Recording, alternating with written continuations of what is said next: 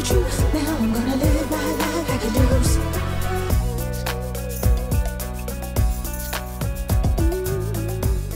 I'm Frank Williams, and we have here on the show today, which I'm proud to say, one of San Francisco's finest, Sheriff Ross Mirkarimi here. We're going to ask him a few questions about him on a personal side, find out about the sheriff, find out who he is, what make him what he is. So I'd like to introduce you to Sheriff Ross Mirkarimi. Thank you, Frank. Good to see you. How are you today? I'm well.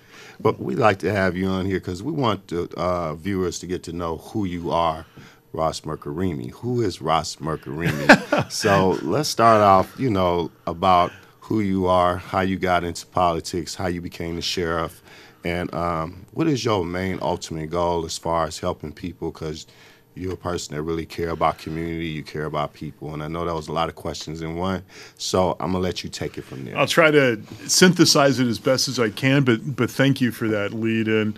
It's good to see you and Ken, who I know is working the board here.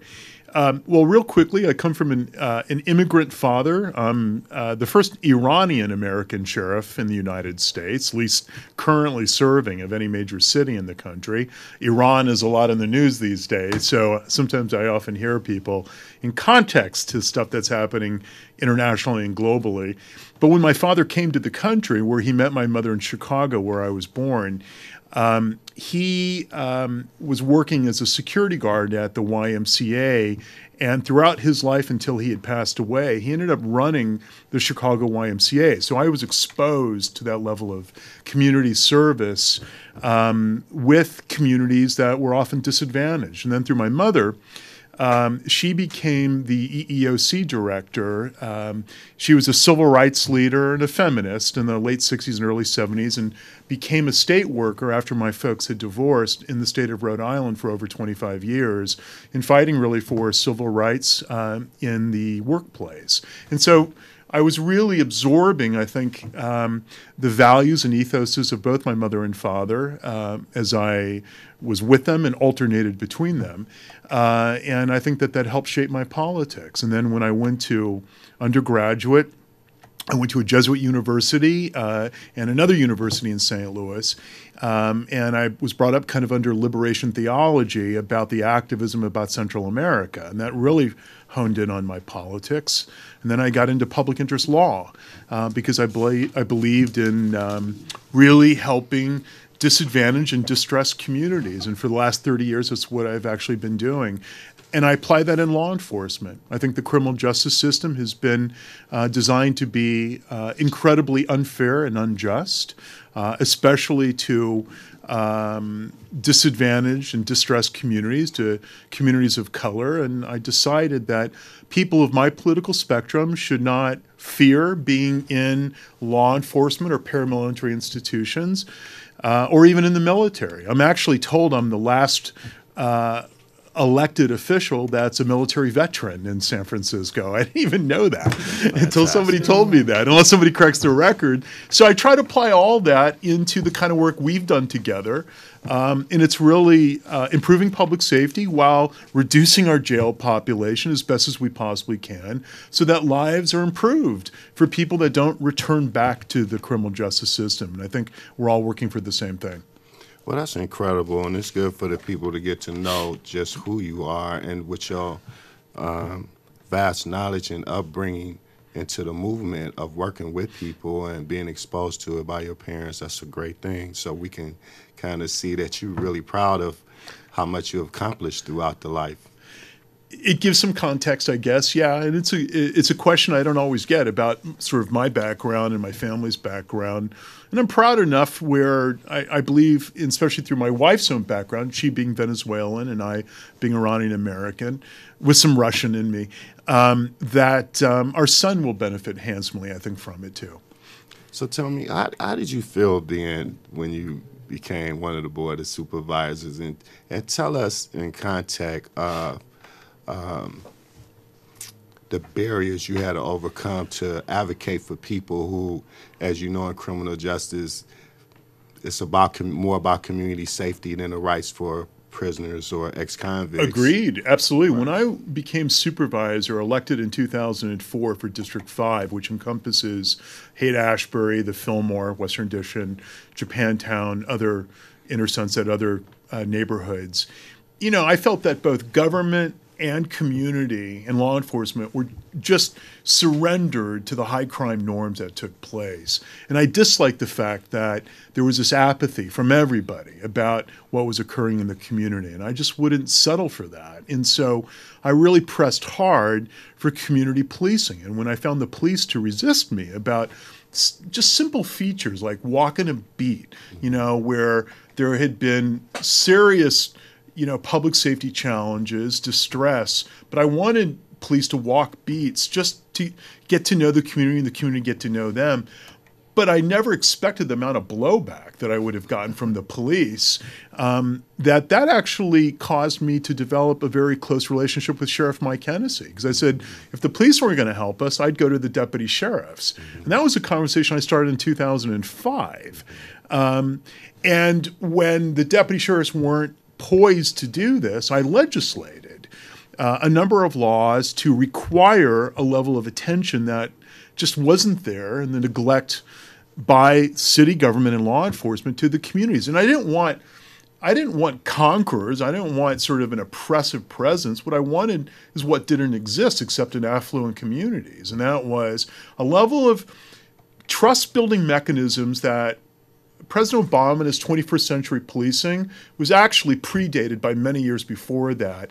That is almost old guard and old-fashioned way of policing. You get to know the officer who's walking the beat, and the officer knows them. And those are the features that really build that level of rapport that had dissipated many years earlier. So I wanted that returned, and I wanted to hold that accountable.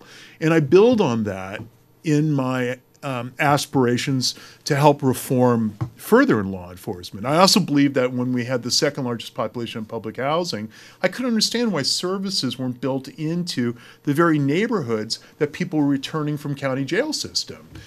For like better family reunification, job vocational placement. I mean, we put the first one-stop job training center and placement in the Western Addition, the Safeway off the Fillmore. So it was that level of, I just thought, just common sense strategies that were long overdue. And I think that really helped prepare me in my run for sheriff after Sheriff Mike Hennessy decided he wanted to retire. And then towards the end of my supervisor days, before I became sheriff, state prisoner realignment was being borne by the high courts and Governor Brown. And I authored about a half a dozen laws that prepared San Francisco, ordinances that prepared San Francisco in anticipation of realignment. And fast forwarding in my time as sheriff, we've done very well by realignment in this county, this city, much better than, frankly, almost any other county in the state of California. Yes, in fact, in San Francisco used to be one of the highest in incarceration, in recidivism. That's right. Across the state of California. Couldn't understand why that was the case. And that number was in the high 60s, 65 to 71% is where it fluctuated. And that remained unchanged for at least 20 years while they were counting. Before that, they really didn't have any sort of understanding. But now it's dropped considerably. I hope it stays dropped. I'm concerned about this changing San Francisco and the class divide, the economic class divide of people who can afford to be here versus those who cannot, and how that might translate into the criminal justice system. That's a hot topic. But more into what Sheriff Ross Mirkarimi have done, people don't really know like the programs that they have within the San Francisco County Jail, what you're doing for reentry, what you're doing for like parenting, those type of programs that are in place there. But there's one program that you really help author that I would like for you to just take a couple of seconds to talk about. That's really successful is the No Violence Alliance Project, the NOVA Project. Well, that goes back to my activism and advocacy when I was a supervisor before I was sheriff, because I went to Sacramento to fight for the dollars, the first $500,000 grant when I was a supervisor this is long before I even decided I was going to run for sheriff, for the institution of NOVA, No Violence Alliance. And thanks to people like yourself, Lou Gordon, CJ, so many others that are involved, Kathy Davis, your partner,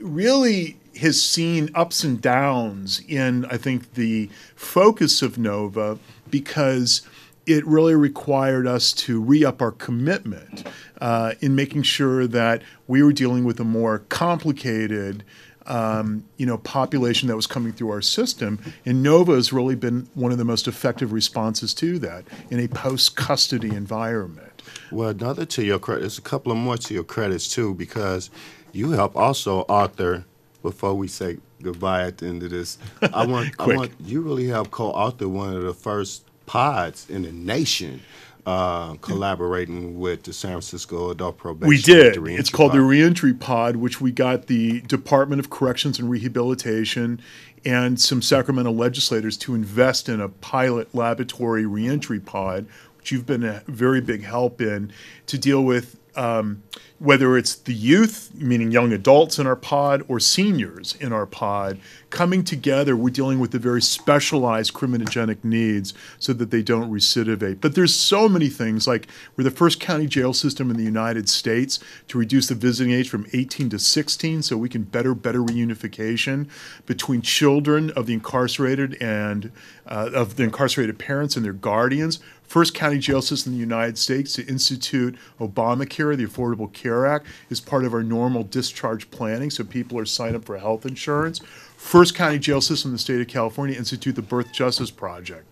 And I think we're being interrupted because I know there's not much time. Well, we know since you've been there's been a lot of firsts, and we want to have you back on so we can go further into the discussion. I'm sorry it was so rushed. People can get to know you, but you gave a good amount of vast information for right now for them to get to know not only who Sheriff Ross Mirkarimi is, but who's Ross Mirkarimi is. Thank you for the question, Frank. Thank you. It's been a pleasure. We appreciate having you. Thank you. Thank you very much.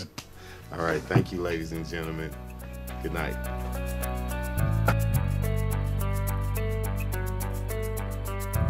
Sing it. Open my mind with the truth, dear me. Open my mind with the truth. Open my mind with the truth. Now I'm gonna live.